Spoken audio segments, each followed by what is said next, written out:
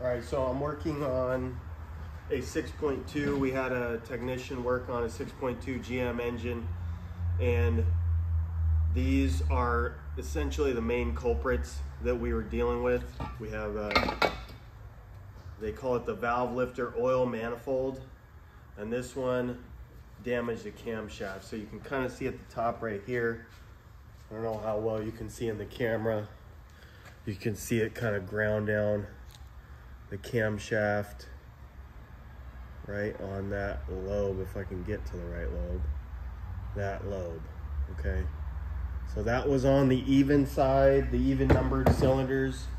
I believe it was either number 6 or number 8 on the top there. They approved doing all the lifters, but they were also on a budget. So we essentially just started with replacing what we found was wrong, which was the lifters, the camshaft itself, which required a ton of labor. You got to take the front diff out, take a bunch of stuff off, take the heads off, take the oil pump off. You got to make sure all that stuff looks okay before you put it back together. Long story short, we put this one back together, and on the highway, when the cylinder deactivation system disables 4 of the cylinders, it started misfiring. It ran absolutely perfect for about 15 minutes, warming up and everything else. Then we noticed that it was cylinder 7 now, the other side, the driver's side of the vehicle, was misfiring. We took the valve cover off to do the test. When you do that, when you take the valve cover off, essentially what you're looking for is movement. So you're gonna take the coils off, you're gonna take all the components out of the way with the valve cover, start the engine, you know, just one side. Obviously you can't take both sides off. And you're going to look to see which rockers are moving and which aren't. So this system, each solenoid for the 4 cylinders actually has the ability to stick on, which essentially allows oil to flow instead of that valve movement. So on this engine, it was just number 7. This may be common, it may not be, I don't know. I'm just posting this to try to help somebody else out there that may be trying to diagnose this or test this and figure out what's going on. But cylinder 7, only one of the rockers wasn't moving. The other one was moving normally. So it's almost like one of the lines in these solenoids was stuck open, and it was almost like an electrical problem in the sense that the oil was flowing in the path of least resistance. It didn't go beyond the first rocker. So when we did research on testing, it says it should turn both of them off, so neither the intake or the exhaust valve is opening and closing. But on this particular case, it went through, oil flowed through one, and it just took out one rocker, so it wasn't moving at all.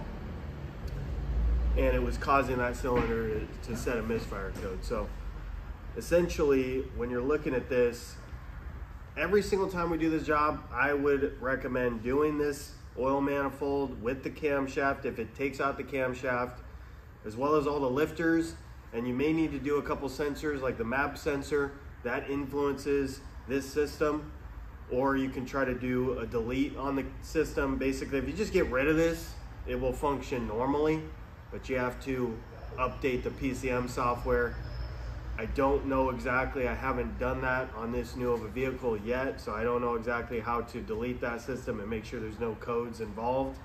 I'm sure there's a program or a, software update that you can do and customize it, but this particular vehicle, this was the culprit.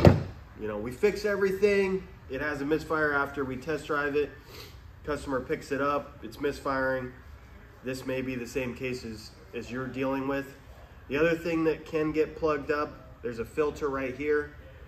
You got to check that, make sure that that is free of debris. But if you replace this whole assembly, it will come with a new filter, so you don't have to worry about that. Like I said, if we did this job again, we'd replace this manifold every single time with the lifters, the head gaskets as well. I do have one last note. The head gasket kit that we ordered came with everything. We found it on eBay. Everything looked good, everything was fine. but the gasket for the head gasket was a little bit different.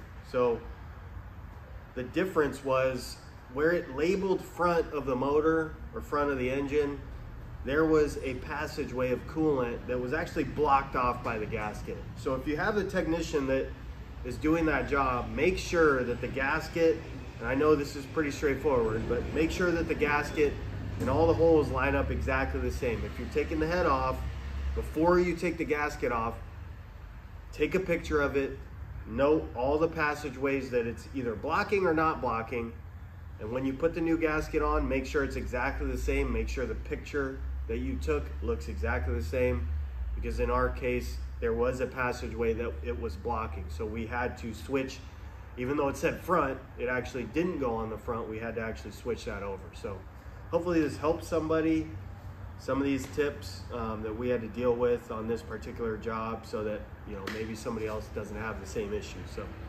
hope this helped. Thanks, guys.